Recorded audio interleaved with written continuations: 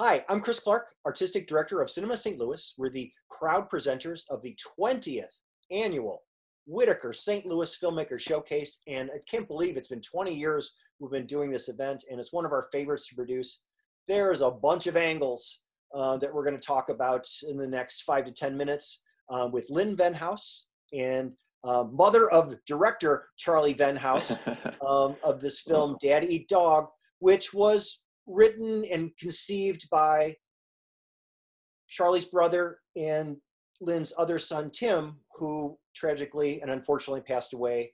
And they decided to pick up the mantle of this unfinished comedic masterpiece and make it to the best of their ability and knowledge and an homage. And you know what? That's a beautiful story just right then and there. So, thanks for spending time with us today.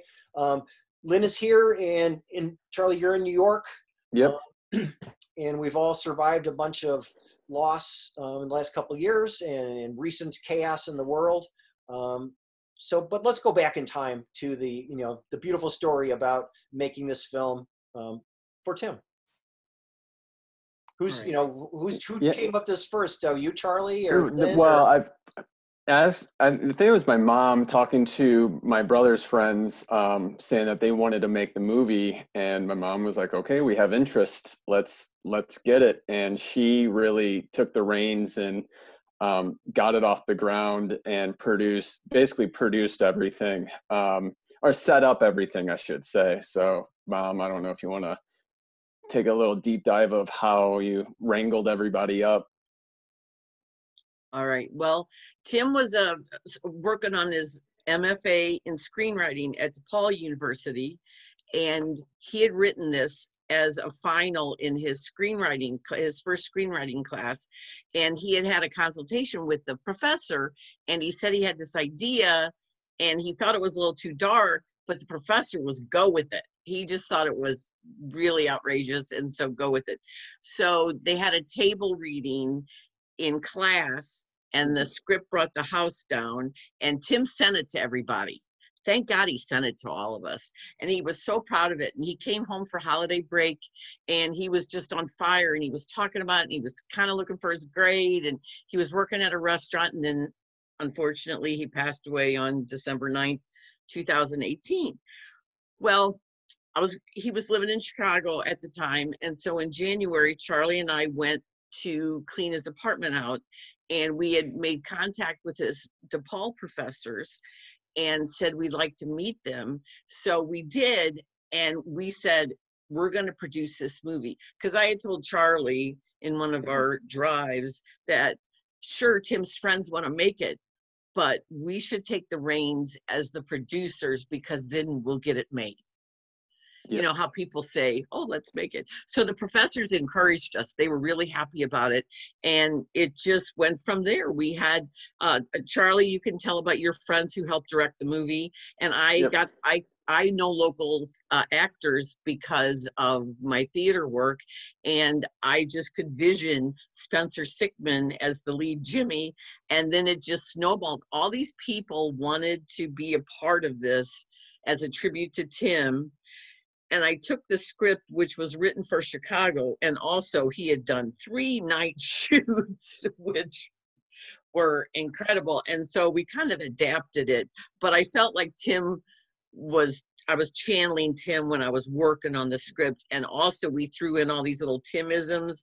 We threw some of his clothes in it, his Weird Al Yankovic concert tour t-shirt from 1996, yeah, and things like that. So Charlie, talk about the people that helped make this movie. Yeah, well, just to take a step back, when Tim sent it to me, the script, I read it twice immediately and died laughing both times, and was like, this has to get made before everything unraveled. So immediately I was like, we definitely do need to get this made. And my mom, obviously, she really took the heavy lifting of this to get this off the ground. So I just want to say kudos to her. If it wasn't for her, obviously, I don't think this would have happened at all. And we actually lined up a director and a cinematographer That was one of Tim's close friends. And unfortunately, he had to, he couldn't make it. He called us 2 weeks prior to the film shooting when we had a couple of my three people from LA, my friends from LA coming. One of Tim's friends from the East Coast flying in, and 2 weeks we didn't have a director or a cinematographer. So immediately I was like, I think I can direct this movie. I know Tim. I know how he would kind of want to go about it.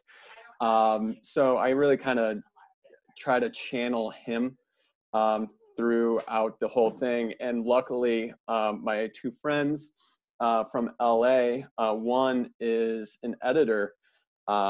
He is a freelance editor who works on films. So he was able to really drive the production forward of what shots we needed, how he was going to edit it. So he was a huge, massive help. And then also my other friend from LA, who's also in the film, trying to be an actor. He also has done PA work and was a major help as well. So that's why there really is 4 directors in the credits, because all of us really were the driving forces in getting the production and the film and directed during a 3-day shoot. So it was quite an effort all around. Absolutely. There's so much, honor and sweetness and spirituality to the whole, everything from behind it. So, maybe Lynn will cover her ears for a minute. So Charlie, what's it like to work with your mom being the producer? I know as an event producer myself, it was whip cracking when I need stuff done. Well, it was funny because, well, I'm sure all of the directors of all of these shorts have all horror stories when they're shooting the film. But immediately, our first scene, excuse me, there's a bug. Summertime. Immediately when our first shoot was, we tried to shoot it on a car hood, and that got scrapped immediately, and we had to rethink basically how we were going to shoot the entire scene, and that took an extra 8 hours of the day. Mm-hmm. But my mom was sticking to the script while we had to think on the fly of what shots were actually realistic in our capabilities. So she would just, she would be in her own little world, because we were directing, and she would follow the script, and all of a sudden she's like, did you get this shot? Did you get this? And I'm like, we got it covered. We're not doing this. It's going this way. So I kind of had to, I don't know, let her know that whatever she was kind of thinking, it's not going to be that way, but we got it. We have it covered, and it's going to have to be a certain way just because of our capabilities, and really just only being able to shoot so many things at once. So it was definitely a fly by the seat of our pants type shooting. And Lynn, Plan B. Yeah. And Lynn, I hardly know what to say.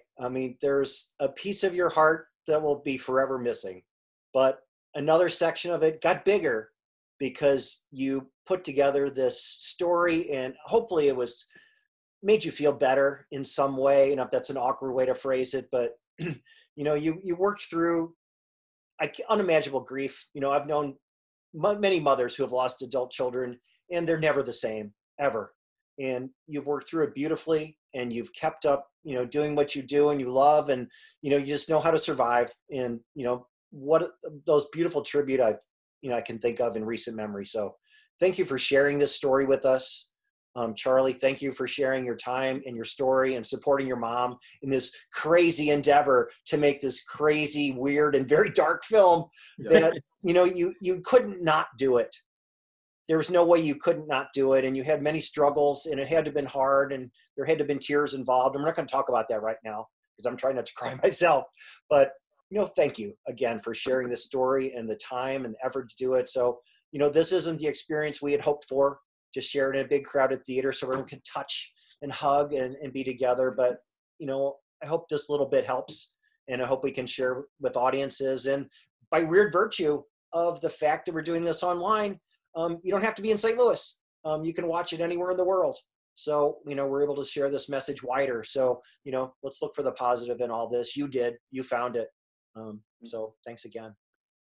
Well, thank you. And we had kids and dog. Yeah, true. Yeah, W.C. Fields would be horrified at what you've done, but you did it, and it was just a bit of fun. It was a funny thing to work on. You had to have been some chuckles along the way, and community and family and everything you created. So you'll always have this. So congratulations. Yeah, thank you. Thank you. And I just want to throw some shout outs. I didn't say the names, but feel free. The other directors, Zach Wigman, who also edited, my friend from LA, and John Robin, also my friend who lives in LA, and Ryan Culberson.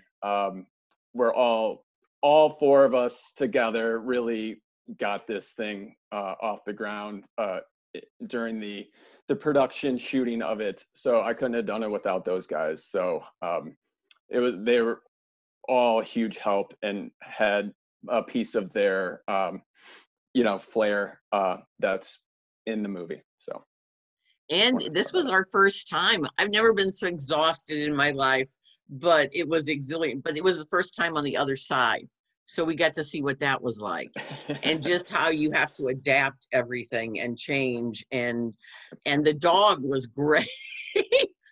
So yeah. It was nice. And Tim said it in 1996. We don't know why, because we didn't get to ask him, but we kept that. We kept that vibe. We tried to keep everything 1996.